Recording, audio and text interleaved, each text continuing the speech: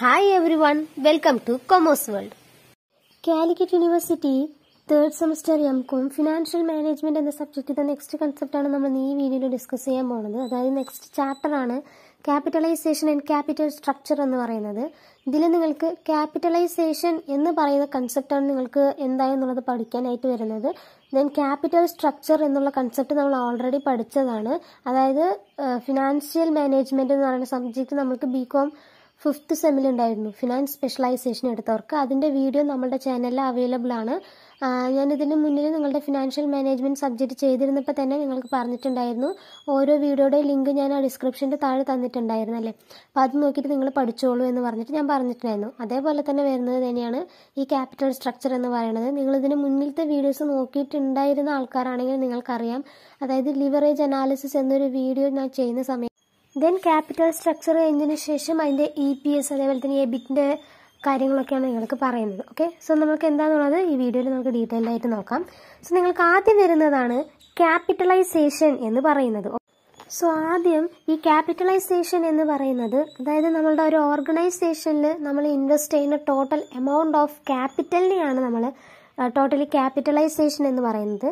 So ഈ capitalisation എന്ന് പറയുന്നത് it is the sum total of all long-term securities issued by a company and the retained earnings എന്നുള്ളതാണ് capitalisation എന്ന് പറയുന്നത്. So ഈ മോഡേൺ കൺസെപ്റ്റ് ക്യാപിറ്റലൈസേഷൻ ഉദ്ദേശിക്കുന്നത് ഷെയർ ക്യാപിറ്റൽ, ലോങ് ടേം ഡെപ്റ്റ്, അതേപോലെ തന്നെ reserves and surplus, then short term ഡെപ്റ്റ്, creditors എന്നുള്ളതൊക്കെയാണ് ഈ modern capitalisation കൺസെപ്റ്റിലൂടെ നമ്മൾക്ക് പറയുന്നത്. ഓക്കെ, ദെൻ ഈ ക്യാപിറ്റലൈസേഷന്റെ 2 തിയറീസ് ആണ് പറയുന്നത്. ഒന്ന് വന്നിട്ട് കോസ്റ്റ് തിയറിയും ഇന്നൊന്ന് ഏർണിംഗ് തിയറിയാണ്. കോസ്റ്റ് തിയറി എന്ന് പറയുന്ന സമയത്ത് it is adding the cost of fixed assets, അതായത് നമ്മുടെ കോസ്റ്റ് ഓഫ് ഫിക്സഡ് അസറ്റ്സിന് വേണ്ടിയിട്ടുള്ള കോസ്റ്റിനും എല്ലാം നമ്മൾ ആഡ് ചെയ്യുന്നതിനെയാണ് കോസ്റ്റ് തിയറി എന്ന് പറയുന്നത്. ഓക്കെ, സോ അതിന്റെ ടോട്ടൽ എമൗണ്ട് വന്നിട്ട് ക്യാപിറ്റലൈസേഷൻ എന്ന് പറയുന്നത് നമ്മുടെ ടോട്ടൽ കോസ്റ്റിന് ഈക്വൽ ആയിരിക്കും എന്നാണ് പറയുന്നത്. Okay, then earning തിയറിയാണ്. Earning theory എന്ന് പറയുന്ന സമയത്ത് നമ്മളുടെ എന്റർപ്രൈസിനെ ഡിപ്പെൻഡ് ചെയ്തിട്ട് വരുന്നതാണ്. നമ്മളുടെ എന്റർപ്രൈസിന്റെ earning as well as earning കപ്പാസിറ്റിനെയാണ് ഇത് പറയുന്നത്. ദെൻ ഈ ക്യാപിറ്റലൈസേഷൻ കൺസെപ്റ്റിൽ തന്നെ നമുക്ക് വരുന്നതാണ് ഫെയർ ക്യാപിറ്റലൈസേഷൻ എന്ന് പറയുന്നത്. ഈ ഫെയർ ക്യാപിറ്റലൈസേഷൻ എന്ന് പറയുന്നത് നോർമലും സ്റ്റാൻഡേർഡുമായിട്ട് വെച്ച് നമ്മൾ കമ്പയർ ചെയ്യുന്ന സമയത്ത് വരുന്നതാണ് ഈ ഫെയർ ക്യാപിറ്റലൈസേഷൻ എന്ന് പറയുന്നത്. സോ ഈ ഫെയർ ക്യാപിറ്റലൈസേഷനിൽ തന്നെ നമുക്ക് ഓവർ ക്യാപിറ്റലൈസേഷൻ ഉണ്ട്, അതേപോലെ തന്നെ അണ്ടർ ക്യാപിറ്റലൈസേഷൻ ഉണ്ട്. ഇങ്ങനെ 2 ക്യാപിറ്റലൈസേഷൻ നമ്മൾക്ക് വരുന്നുണ്ട്.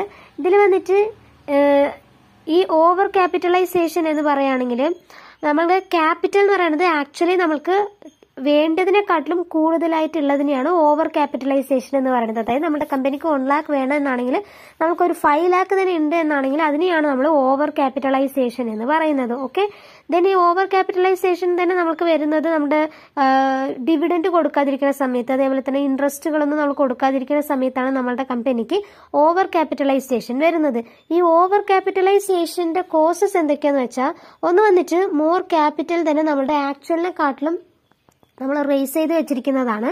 പിന്നെ അതേപോലെ തന്നെ നമ്മുടെ ലാർജ് എമൗണ്ട് ഓഫ് ബോറോയിങ്സ് ആണ്. അതേപോലെ തന്നെ അതിൽ വരുന്ന ഇൻട്രസ്റ്റ് റേറ്റും കാര്യങ്ങൾ.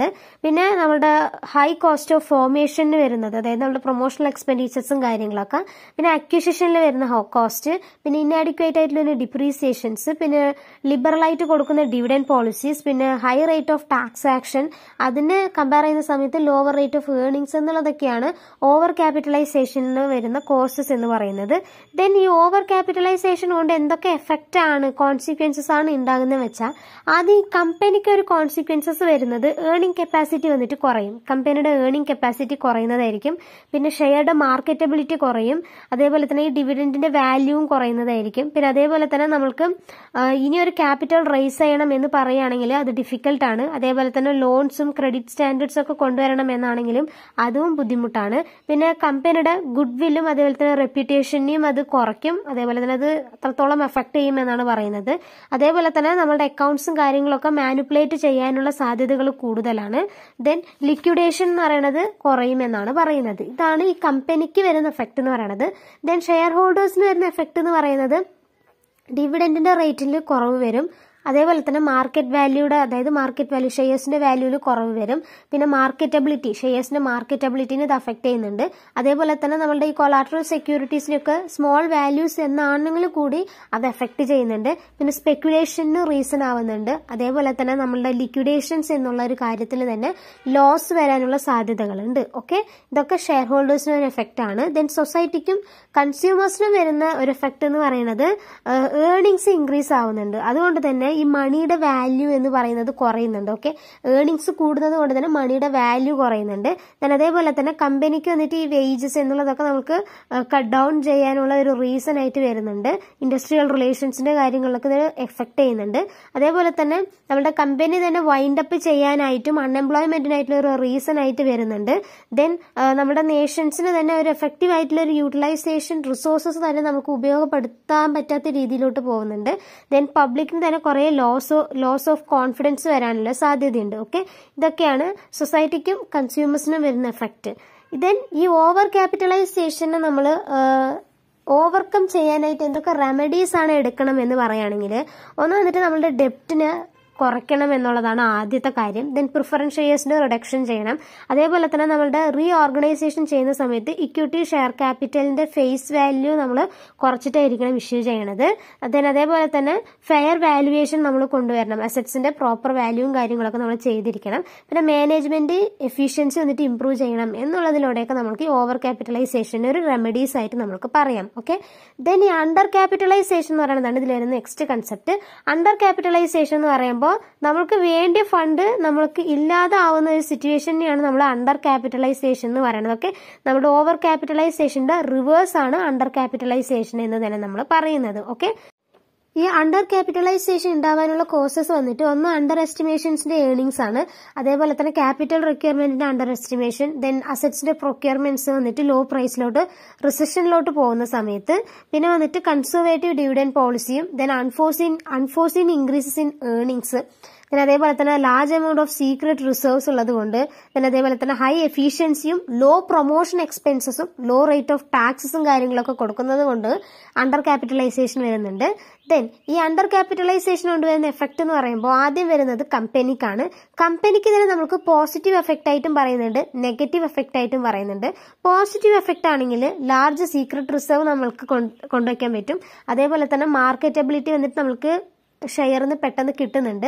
ദെൻ നമ്മുടെ മാർക്കറ്റ് വാല്യൂ ഇൻക്രീസ് ആവുന്നുണ്ട്, പ്രോഫിറ്റ് ഇൻക്രീസ് ആവുന്നുണ്ട്, കമ്പനിയുടെ ഗുഡ് വിൽ ഇൻക്രീസ് ആവുന്നുണ്ട് എന്നൊക്കെയാണ് പോസിറ്റീവ്. ദെൻ നെഗറ്റീവ് ആണെങ്കിലോ നമ്മുടെ ഇൻഡസ്ട്രിയൽ റിലേഷൻഷിപ്പിനെയും അതേപോലെ തന്നെ നമ്മുടെ ഡിമാൻഡ്, ഹൈ വേജസും സാലറീസും തമ്മിലുള്ള ആ എഫക്റ്റിനെ വന്നിട്ട് നെഗറ്റീവ് ആയിട്ടാണ് അത് എഫക്ട് ചെയ്യുന്നത്. പിന്നെ അതേപോലെ തന്നെ ഗവൺമെന്റ്സിന് വന്നിട്ട് ഗവൺമെന്റ്സ് ഇന്റർഫിയർ ചെയ്യുന്ന സമയത്ത് അവരുടെ ഇന്റേണൽ അഫയേഴ്സും കാര്യങ്ങളിലോട്ടൊക്കെ അതൊരു നെഗറ്റീവ് എഫക്ട് ആയിട്ടാണ് വരുന്നത്. ദെൻ കോമ്പറ്റീഷൻ ഇൻക്രീസ് ചെയ്യുന്നുണ്ട്, ന്യൂ ഫേംസ് ഒരു കോമ്പറ്റീഷൻ കൂടി ഇൻക്രീസ് ചെയ്യുന്നുണ്ട്. പിന്നെ ടാക്സിന്റെ ഹെവി ബേർഡൻ വരുന്നുണ്ട്. കമ്പനിക്ക് വന്നിട്ട് അവരുടെ ലൈബിലിറ്റീസ് വന്നിട്ട് കൃത്യമായിട്ടുള്ള സമയത്തിന് മീറ്റ് ചെയ്യാൻ പറ്റുന്നില്ല എന്നുള്ളതൊക്കെയാണ് നെഗറ്റീവ് ആയിട്ടുള്ള ഒരു എഫക്ട് ആയിട്ട് കമ്പനിക്ക് വരുന്നത്. ദെൻ ഷെയർ ഹോൾഡേഴ്സിനുള്ള എഫക്ട് എന്ന് പറയുമ്പോൾ അവർക്ക് പോസിറ്റീവ് ആയിട്ട് വരുന്നത് ഹൈ ഡിവിഡൻഡ് കിട്ടുന്നുണ്ട്, ഹയർ മാർക്കറ്റ് വാല്യൂസ് ഉണ്ട് ഷെയർസിനൊക്കെ. പിന്നെ അതേപോലെ തന്നെ കൊളാട്രൽ സെക്യൂരിറ്റീസ് ഹൈ ആണ്. ദെൻ ഈസി ആയിട്ട് മാർക്കറ്റബിൾ ചെയ്യാൻ പറ്റും ഷെയർസിനെ. ഓക്കെ, ദെൻ അവർക്ക് വരുന്ന നെഗറ്റീവ് എഫക്ട് എന്ന് പറയുന്ന സമയത്ത് പ്രൈസിന്റെ ആ ഫ്ലക്ച്വേഷൻസ് വന്നിട്ട് വൈഡ് റേഞ്ചിലോട്ട് പോകുന്നുണ്ട്. അതേപോലെ തന്നെ സ്പെക്കുലേറ്റീവ് ആക്ടിവിറ്റീസും ഇൻക്രീസ് ആവുന്നുണ്ട്.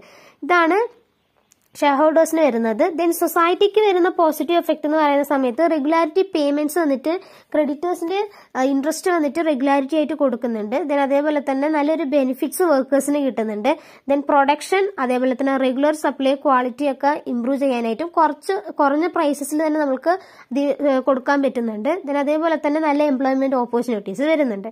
ദെൻ നെഗറ്റീവ് ആണെങ്കിലോ ഹൈ പ്രോഫിറ്റ് വരുന്നത് കൊണ്ട് തന്നെ കൺസ്യൂമേഴ്സിന് വന്നിട്ട് ഇത് എക്സ്പ്ലോയിറ്റ് ചെയ്യുമോ എന്നുള്ളൊരു ഫീല് വരുന്നുണ്ട്. അതേപോലെ തന്നെ ഇൻഡസ്ട്രിയൽ റിലേഷൻഷിപ്പിന് അഫക്ട് ചെയ്യുന്നുണ്ടെന്നാണ് പറയുന്നത്. പിന്നെ അതേപോലെ തന്നെ ഹൈ പ്രൈസസ് ആവുന്നതുകൊണ്ട് ഷെയർസിന് വന്നിട്ട് ഒരു സ്പെക്കുലേറ്റീവ് ആക്ടിവിറ്റീസിലോട്ട് പോകാനായിട്ടുള്ള സാഹചര്യങ്ങൾ ഉണ്ട് എന്നാണ് പറയുന്നത്. ഓക്കെ, ഇത്രയാണ് എഫക്ട്സിൽ വരുന്നത്. ദെൻ അണ്ടർ ക്യാപിറ്റലൈസേഷൻ കൊണ്ട് വരുന്ന റെമഡീസ് എന്തൊക്കെയാണ് എന്ന് പറയുകയാണെങ്കിൽ, ഒന്ന് വന്നിട്ട് നമ്മുടെ ഫ്രഷ് ഷെയർസ് ഇഷ്യൂ ചെയ്യുക, അതേപോലെ തന്നെ ഷെയർസിനെ സ്പ്ലിറ്റിംഗ് ചെയ്തിട്ട് ചെയ്യുക, ബോണസ് ഷെയർസ് ഇഷ്യൂ ചെയ്യുക, പാർ വാല്യൂല് ഷെയർസ് ഇഷ്യൂ ചെയ്യുന്നതിന് ഇൻക്രീസ് ചെയ്യുക എന്നുള്ളതൊക്കെയാണ് റെമഡീസ് ആയിട്ട് പറയുന്നത്. ഓക്കെ, ഇതാണ് നമ്മുടെ ക്യാപിറ്റലൈസേഷനിൽ വരുന്നത്. ദെൻ ഈ ഓവർ ക്യാപിറ്റലൈസേഷനും അണ്ടർ ക്യാപിറ്റലൈസേഷനും തമ്മിലുള്ള ഡിഫറൻസ് പറയുന്നുണ്ട്, അത് ഞാൻ സ്ക്രീനിൽ കാണിക്കാം. ദെൻ നെക്സ്റ്റ് വരുന്നതാണ് ക്യാപിറ്റൽ സ്ട്രക്ചർ എന്ന് വരുന്ന കൺസെപ്റ്റാണ് നമുക്ക് നെക്സ്റ്റ് പറയുന്നത്. സോ ഈ ക്യാപിറ്റൽ സ്ട്രക്ചർ എന്ന് പറയുകയാണെങ്കിൽ നമ്മുടെ ഡെപ്റ്റും ഇക്വിറ്റിയുടെയും ഒരു മിക്സിനെയാണ്, ലോങ് ടേം ഓപ്പറേഷൻസിന്റെ ഒരു മിക്സിനെയാണ് നമ്മുടെ ഈ ക്യാപിറ്റൽ സ്ട്രക്ചർ എന്നുള്ളതിലൂടെ നമ്മൾ പറയുന്നത്. So capital structure is frequently used to indicate the long term sources of funds employed in A business എന്നുള്ളതിനെയാണ് നമ്മുടെ ക്യാപിറ്റൽ സ്ട്രക്ചർ എന്ന് പറയുന്നത്. ഓക്കെ, ദെൻ ഈ ക്യാപിറ്റൽ സ്ട്രക്ചറിന്റെ ഡിഫറൻസ്, അതായത് capital structure as well as ക്യാപിറ്റലൈസേഷന്റെ difference ആണ് നമ്മൾക്ക് പറയുന്നത്. ക്യാപിറ്റലൈസേഷൻ എന്ന് പറയുന്നത് ഒരു ക്വാണ്ടിറ്റേറ്റീവ് കൺസെപ്റ്റ് ആണ്, പക്ഷെ ക്യാപിറ്റൽ സ്ട്രക്ചർ എന്ന് പറയുന്നത് ഒരു ക്വാളിറ്റേറ്റീവ് കൺസെപ്റ്റ് ആണ്. ഓക്കെ, ഇതാണ് ഇത് രണ്ടിന്റെ മെയിൻ ആയിട്ട് വരുന്ന ഡിഫറൻസ്. ഒന്ന് വന്നിട്ട് ക്വാണ്ടിറ്റേറ്റീവ് ആണ്, ഇന്നൊന്ന് ക്വാളിറ്റേറ്റീവ് ആണ്. ദെൻ ക്യാപിറ്റലൈസേഷൻ എന്ന് പറയുന്നത് ഒരു നാരോ സെൻസ് ആണ്. അതേപോലെ തന്നെ നമ്മുടെ total amount of capital raise ചെയ്യുന്നത് ഷെയർസ്, ഡിബഞ്ചേഴ്സ്, ബോൺസ് ഇതിലൂടെയൊക്കെയാണ് ക്യാപിറ്റലൈസേഷൻ ചെയ്യുന്നത്. പക്ഷെ ക്യാപിറ്റൽ സ്ട്രക്ചർ എന്ന് പറയുന്നത് ഒരു നാരോ സെൻസ് ആണ്, പക്ഷെ ഇത് വന്നിട്ട് മാർക്കറ്റബിൾ ചെയ്യുന്നതെല്ലാം ക്യാപിറ്റലൈസേഷൻ ആയിട്ട് വരുന്ന ഒരു രീതിയിലോട്ട് തന്നെ, ഷെയർസ്, ഡിബഞ്ചേഴ്സ്, ലോൺസ് എന്ന് വരുന്ന, അതായത് ക്യാപിറ്റലൈസേഷനിലോട്ട് വരുന്ന സെയിം കാര്യങ്ങളാണ് ചെയ്യുന്നത്.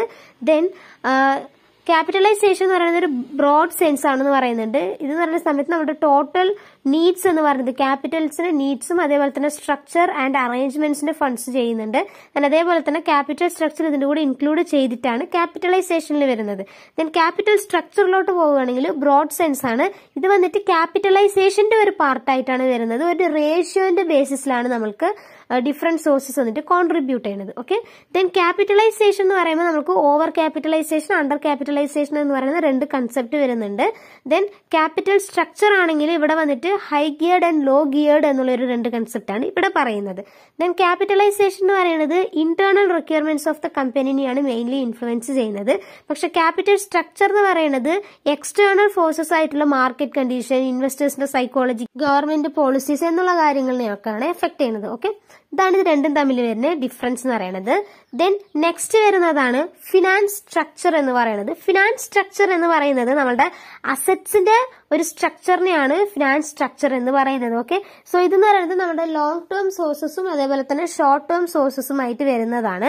ഫിനാൻസ് സ്ട്രക്ചർ എന്ന് പറയുന്നത് നമ്മുടെ ക്യാപിറ്റൽ സ്ട്രക്ചറും കറന്റ് ലൈബിലിറ്റീസും ആയിട്ട് ഈക്വൽ ആയിട്ട് വരുന്ന കൺസെപ്റ്റിനെയാണ് ഫിനാൻസ് സ്ട്രക്ചർ എന്ന് പറയുന്നത്. ഈ ഫിനാൻസ് സ്ട്രക്ചർ എന്ന് പറയുന്നത് നമ്മളുടെ കമ്പനിയിലുള്ള ഒരു അവൈലബിലിറ്റി ആയിട്ടുള്ള ഫണ്ട് എത്രയാണ് എന്നുള്ളതും അസറ്റ്സ് എത്രയാണ് എന്നുള്ളതിനെയൊക്കെയാണ് ഫിനാൻസ് സ്ട്രക്ചറിലൂടെ നമ്മൾക്ക് അറിയുന്നതും, അതേപോലെ തന്നെ വേരിയസ് വേസിൽ നമ്മൾ എങ്ങനെയാണ് ഫണ്ട് റേസ് ചെയ്യണേ എന്നുള്ളതൊക്കെയാണ് നമ്മൾ ഫിനാൻസ് സ്ട്രക്ചറിൽ നോക്കുന്നത്. Okay, so it is the pattern of total financing എന്നാണ് നമ്മൾ ഫിനാൻഷ്യൽ സ്ട്രക്ചർ, ഫിനാൻസിങ് സ്ട്രക്ചർ നമ്മൾ പറയുന്നത്. ഓക്കെ, ദെൻ നെക്സ്റ്റ് വരുന്നത് ക്യാപിറ്റൽ സ്ട്രക്ചറും ഫിനാൻസ് സ്ട്രക്ചറും തമ്മിലുള്ള ഡിഫറൻസ് ആണ്.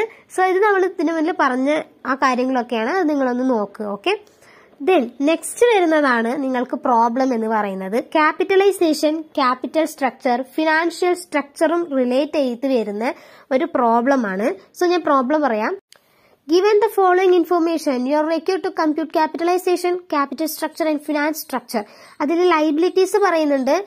Equity share capital 10 lakh, preference share capital 5 lakh, long term loans and debentures 2 lakh, retained earnings 6 lakh, capital surplus 50,000, then current liabilities 1,50,000, അങ്ങനെ total 25 lakh ആണ് നമ്മൾക്ക് വരുന്നത്. Okay, so ആദ്യം നമ്മൾ കണ്ടുപിടിക്കേണ്ടത് നമ്മുടെ ക്യാപിറ്റലൈസേഷൻ ആണ് നമ്മൾ ആദ്യം കണ്ടുപിടിക്കുന്നത്. സോ ക്യാപിറ്റലൈസേഷനിൽ നമ്മൾക്ക് വരുന്നതാണ് equity share capital, preference share capital and long term loans and debentures എന്നുള്ളതാണ് ക്യാപിറ്റലൈസേഷൻ എന്നുള്ളതിലൂടെ വരുന്നത്. അതായത് ക്യാപിറ്റലൈസേഷൻ എന്നുള്ള ഒരു കൺസെപ്റ്റ് നമ്മൾ പറയുന്ന സമയത്ത് പറഞ്ഞിട്ടുണ്ടായിരുന്നു, അതിൽ എന്തൊക്കെയാ വരുന്നത് എന്നുള്ളത് നമ്മൾ പറഞ്ഞിട്ടുണ്ടായിരുന്നു. ഓക്കെ, അപ്പൊ നമ്മൾക്ക് ഇതിൽ വരുന്നതാണ് equity share capital, preference share capital and long term loans എന്നുള്ളതൊക്കെയാണ് വരുന്നത്.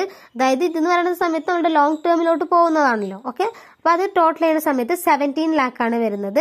ദെൻ ക്യാപിറ്റൽ സ്ട്രക്ചർ എന്ന് പറയുന്ന സമയത്ത് നമ്മൾക്ക് വരുന്നത്, ഇതിൽ ക്യാപിറ്റൽ സ്ട്രക്ചർ നമ്മൾ ചെയ്തിട്ടുള്ളത് നമ്മുടെ പ്രൊപ്പോർഷൻ വെച്ചിട്ടാണ് ക്യാപിറ്റൽ സ്ട്രക്ചർ ചെയ്തിട്ടുള്ളത്. ഓക്കെ, നമ്മളുടെ മൊത്തവും ടോട്ടൽ ചെയ്തിട്ടാണ് നമ്മുടെ ക്യാപിറ്റൽ സ്ട്രക്ചറുടെയും അതേപോലെ തന്നെ ഫിനാൻസിങ് സ്ട്രക്ചറുടെയും നമ്മൾ ചെയ്തിട്ടുള്ളത്.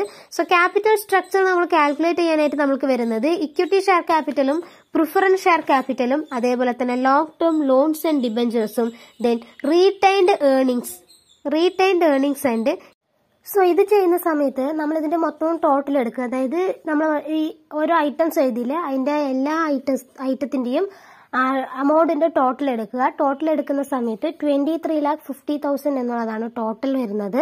അതിനെയാണ് നമ്മൾ 100% ആയിട്ട് കണക്കാക്കുന്നത്. ഓക്കെ, ദെൻ ഈ 23,50,000 ഈ 10 lakh എത്ര പെർസെന്റേജ് ആണ്, അതായത് 5 lakh എത്ര പെർസെന്റേജ് ആണ് എന്നുള്ള ഓരോന്നിന്റെ പെർസെന്റേജ് ആണ് നമ്മൾ അവിടെ പ്രൊപ്പോർഷൻ ആയിട്ട് എഴുതേണ്ടത്. ഓക്കെ, അപ്പൊ ഇതാണ് നമ്മുടെ ക്യാപിറ്റൽ സ്ട്രക്ചർ ചെയ്യുന്ന സമയത്ത് ചെയ്യേണ്ടത്. ദെൻ നമ്മൾ ചെയ്യേണ്ടത് നമ്മുടെ ഫിനാൻഷ്യൽ സ്ട്രക്ചർ ആണ്. ഫിനാൻഷ്യൽ സ്ട്രക്ചർ ചെയ്യുന്ന സമയത്ത് equity, preference, long term loans, then retained earnings, then capital surplus, then അതേപോലെ തന്നെ കറന്റ് ലയബിലിറ്റീസ് എന്നുള്ള എല്ലാ ഐറ്റംസും നമുക്ക് വരുന്നതായിരിക്കും. സോ അതേപോലെ തന്നെ ആ അമൗണ്ടിന്റെ ടോട്ടൽ എടുക്കുക. 25 lakh ആണ്. 25 lakhന്റെ ഓരോ ഐറ്റത്തിന്റെയും പെർസെന്റേജ് നമ്മൾ ആദ്യം കണക്കാക്കിയ പോലെ തന്നെ കണക്കാക്കുക. ഓക്കെ, സോ നമ്മളിവിടെ ഓവറോൾ പറയുകയാണെങ്കിൽ ആദ്യം നമ്മുടെ ക്യാപിറ്റലൈസേഷൻ ചെയ്യുന്ന സമയത്ത് അവിടെ നമ്മൾ എടുത്തത് equity, preference shares and long term loans മാത്രമാണ് നമ്മൾ എടുത്തത്. ദെൻ നമ്മുടെ ക്യാപിറ്റൽ സ്ട്രക്ചർ ചെയ്യുന്ന സമയത്ത് നമ്മളുടെ കറന്റ് ലയബിലിറ്റീസ് ഒഴികെ മറ്റുള്ള എല്ലാ കാര്യങ്ങളും നമ്മൾ എടുത്തു. ദെൻ നമ്മുടെ ഫിനാൻസ് സ്ട്രക്ചറിലാണ് നമ്മുടെ എല്ലാ ഐറ്റംസും നമ്മൾ എഴുതിയത്. ഓക്കെ, അപ്പൊ ഇതാണ് നിങ്ങളുടെ ഈ സ്ട്രക്ചർ വൈസ് വെച്ചിട്ടൊരു കാൽക്കുലേഷൻ. ദെൻ നിങ്ങൾക്ക് നെക്സ്റ്റ് വരുന്ന concept theories of capital structure എന്നുള്ളതാണ്. സോ ഈ തിയറീസ് ഓഫ് ക്യാപിറ്റൽ സ്ട്രക്ചർ എന്നുള്ളത് നമ്മൾ ഇതിന്റെ മുന്നിൽ പഠിച്ച കൺസെപ്റ്റുകൾ തന്നെയാണ്. അതായത് net income theory, net operating theory, traditional theory, modern മില്ലിയർ theory എന്നുള്ള 4 തിയറിയാണ് നിങ്ങൾക്ക് വരുന്നത് ക്യാപിറ്റൽ സ്ട്രക്ചറുമായിട്ട് റിലേറ്റ് ചെയ്തത്. അതായത് അതെന്താണ്, അതിന്റെ അസംഷൻ എന്താണ്, മെയിൻ ആയിട്ട് അതിൽ പറയുന്നത് എന്താണ്, ദെൻ അതിന്റെ കമ്പ്യൂട്ടേഷൻ എന്നുള്ള കാര്യങ്ങളാണ് നിങ്ങൾക്ക് പറയുന്നത്. അതിന്റെ പ്രോബ്ലംസ് നിങ്ങൾക്ക് പറയുന്നുണ്ട്. Okay, thanks for watching.